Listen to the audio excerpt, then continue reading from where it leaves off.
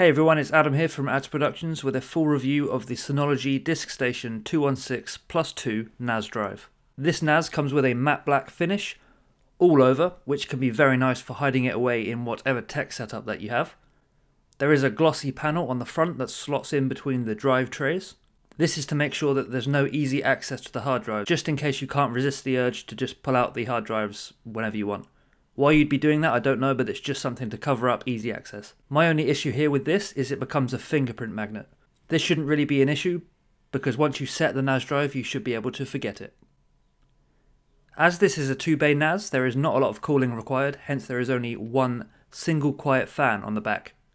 On the front there are various lights that indicate activity and status, and one cool thing is that you can alter the lights. So for example, if you're watching a movie and you need the room to be dark, you can turn the lights down so it doesn't disturb you.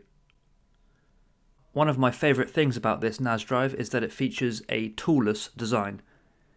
Get your hard drive, put it in the enclosure, put the enclosure into the NAS drive, job done, no tools required. If you want to include a 2.5-inch drive or an SSD, you will have to use screws at some stage. The specs of this NAS drive include an Intel Celeron N3060 CPU, 1GB of DDR3 memory. The compatible drives are 3.5-inch SATA 3 and SATA 2, 2.5-inch SATA 3 and SATA 2, and 2.5-inch SATA 3 and SATA 2 SSDs. The ports included are 2 USB 2s, 1 USB 3, 1 eSATA, 1 power port. It weighs approximately 1.25 kg, and the dimensions are 165 by 108 by 233 millimeters. The operating system of this drive is one of, if not the selling point when it comes to it. From within you're able to do all the basics like add users, add groups, permissions, all of the cool diagnostic stuff. Like for example, I have email notifications set up so every time a hard disk fails or there's some update happening, I get an email just so I can keep track of the NAS from an admin point of view. You can also change the fan speed to quiet mode if you're concerned about noise pollution. There is also a heavy focus on packages and applications that allow you to improve your NAS with third-party and or in-house ones. So you can do anything like put a web server on there, all the way down to creating your own media server. Regardless of the Synology NAS that you have, you'll be able to be on this operating system. So think of the device as the hardware, obviously, and then you have the operating system on top. So you can have 3 different NAS drives consisting of different hardware, but the operating system will remain consistent. And their operating system is the best of all the NAS drives that are out there, based on usability, based on security, and the amount of features that it packs in. Don't get me wrong, there are various other NAS drives that are manufactured out there, but if you ask anybody, they'll tell you that Synology operating systems are the best there is.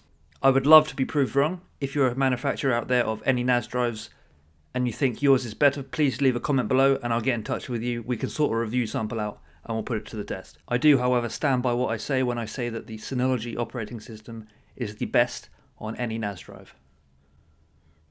Moving on. In this demo, although not ideal, I am running a couple of hard drives that I found from within external hard drives and just laying around my house. This, again, is not ideal, but it works. When you plug these in, Synology automatically picks this up and puts them into what's known as the Synology Hybrid RAID. Without giving you a substandard and possibly unclear explanation of what this does, this is what Synology describes it as. SHR is an automated RAID management system that makes storage volume deployment easier than traditional RAID systems. SHR will allow users to handle RAID management, expand storage, and maximize storage capability even if they don't have a fine grasp on the various RAID levels. SHR allows for 1 disk or 2 disks worth of redundancy, meaning that the SHR volume can suffer up to 2 disks lost, and the data volume will still be available for use. Please note that a RAID volume, either Classic RAID or SHR, is not a backup system. So as I mentioned earlier, I have 2 random drives plugged in, and Synology chose the most suitable configuration. I lose one drive, I take it out and replace it, it will copy the stuff back across. Just remember that in theory you can put most hard drives in there. However, I wouldn't recommend just putting any old hard drive in there like I have. Please visit the link in the description to see the exact make and models of hard drives and solid state drives that will get the best out of your NAS. Because after all, you don't want slow speeds if you're going to be using this a lot. As of recording this, there are several features that are available that are still in beta. However, by the time you watch this, they will be in the App Store, good to go.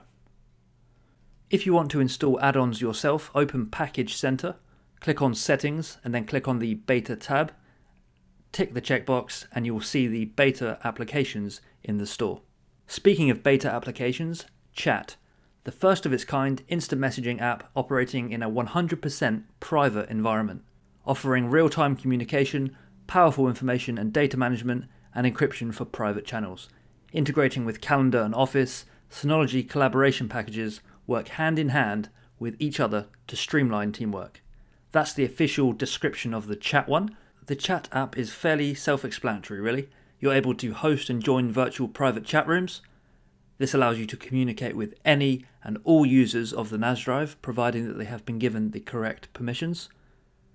Because obviously if you're using this within a small home or business setup, you won't want people chatting away all day and, not working. You can share all important emojis, pictures, links, you name it, to make collaboration as easy as possible. You can also download the Chat app on your phone and sign in with your NAS user credentials to carry on the conversation.